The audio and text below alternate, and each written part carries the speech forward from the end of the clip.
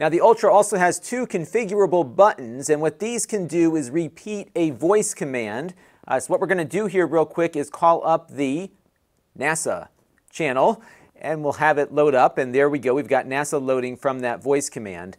Now if I hold down this button here, one of the two user configurable buttons, what we'll get is a tone, and that will now key that voice search to the button here for the future. So if I jump back out here and hit 2 again, what it's going to do is load up NASA from this button. So if there's a channel that you want to have that's not one of these 4 here at the bottom, you can configure one of these 2 buttons to do it, but you have to do it with a voice command, and then that command will be repeated every time you push the button again.